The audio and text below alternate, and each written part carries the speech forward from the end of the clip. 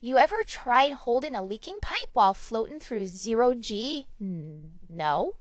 Well, let me give you the math that would tell you what's about to snap. It's called a tensor.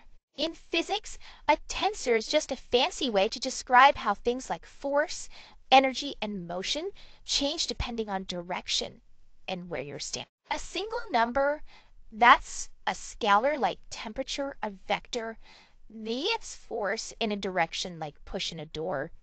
But a tensor, that's when everything's pushing everything in every direction all at once. Stress, strain, pressure, yeah, that's tensor territory. When Einstein did his relativity math, he used tensors to describe how gravity warps space and time.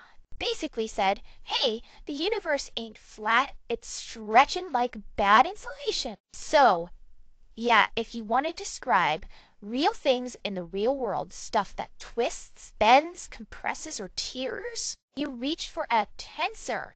It's the math that holds your ship together, and if it starts acting weird, you call me.